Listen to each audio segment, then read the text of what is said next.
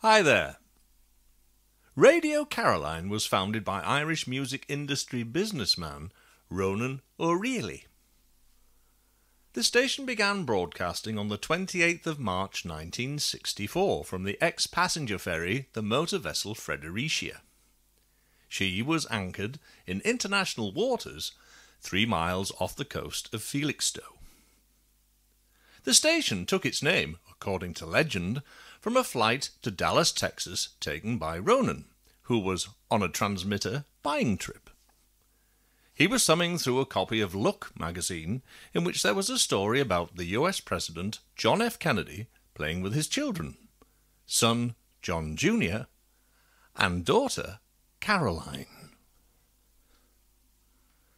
Radio Caroline continues to broadcast to this day, but the heydays of free radio were way back in the 60s and early 70s, when things seemed so much simpler then.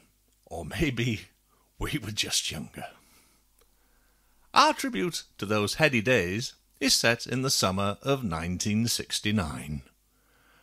Hope you enjoy at our glance back to mono and crackly but well-meant fun. This is the continuing sound of free radio, soon to be the only sound of free radio. This is Caroline, but the time is now 9:30, and that's news time.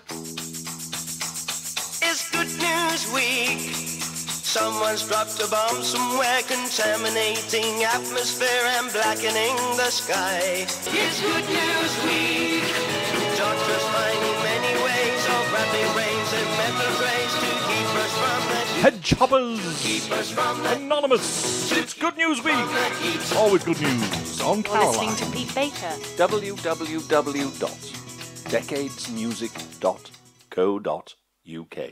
Email peterbaker2000@yahoo.co.uk. Jose.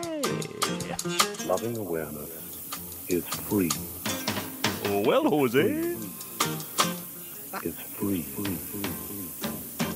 Put on your red dress, baby, 'cause we're going